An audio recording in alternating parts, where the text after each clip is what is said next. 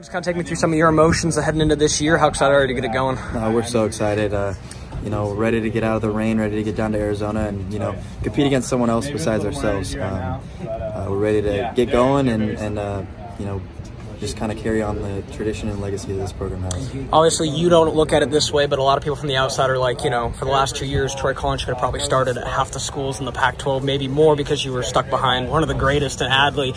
Now that you've kind of bought your time, how excited are you to kind of be the guy behind the plate now? Yeah. I mean, I'm sure that's... For sure. No, definitely. I'm very excited. I think I learned a lot the past couple of years, but of course I wanted to play. But, like you said, Adley Rushman was ahead of me, and that's just kind of how it was. But I'm very excited to kind of, take some of the things that I learned from Rutch, take some of the characteristics that I, gained from him, and bring him to the field this year and just, kind of keep that tradition going of having great Beaver catchers. I think that's a thing that we've had for a long time, and I just hope to, kind of pass the torch on to the guy after me and take what Rutch has given me and continue. If there were just maybe one or two things that, you can be like, yeah, Adley Rushman taught me how to do that, from when I got here, or even just the last couple of years, what would you maybe say? What did he resonate with you?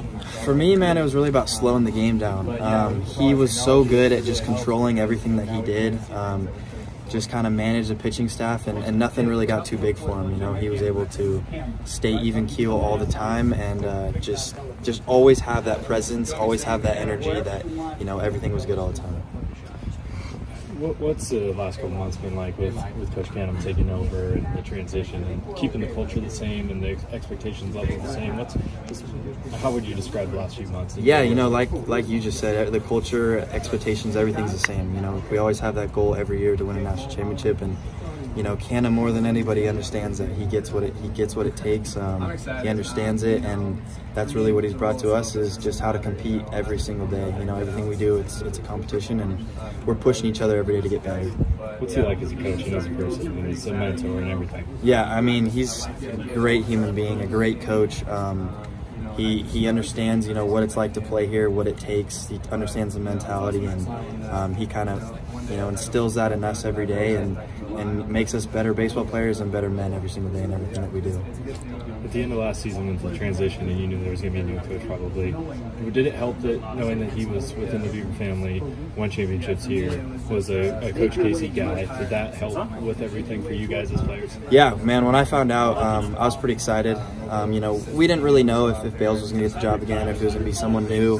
But when I found out it was going to be Coach Canham and Bales was going to be staying here, we were all very excited. Like you said, he gets it. He's been here. He's done it. He kind of brings a little bit more of that youthful energy every single day, and a little bit of a pro style. He's been, here and there. He's been both, and he's done a really good job of kind of bringing the best of both worlds together. Do you see any similarities between him and Coach Casey? Yeah, I definitely do. I see a youthful Case. I didn't know Case when he was young, but in my 1 year of playing here under Case, I can see that fire. I can see that passion that Case brought every single day, and Canham definitely brings that. Speaking on that just a little bit, what's it like to have a coach that is young enough still now in his career that you can still look back and be like, oh, this is a guy that played not too long ago, and B, maybe even has music interests that you hear, just a guy that's close to you guys in age and you can kind of relate to a little bit. Yeah, it's more personable. He kind of relates a little bit more, but at the same time, he's our head coach, and he is our mentor, and he's our leader, and we respect that and understand that. But, like you said, it is a little bit, it is better, not better, I would say, but it's a different dynamic, now that he can relate a little bit more. He's a little bit closer, like you said. But, in the same token, like, he's our leader, and we respect him and everything that he does, and there is definitely, like, part being your coach and your friend, and part being like, hey, this is the guy I'm going to follow through anything. So you hoping Hank gets to type up some more Claunch bombs this year? Yeah, that's the goal, some more Claunch launches, as he likes to say, and Mike Parker likes to say. So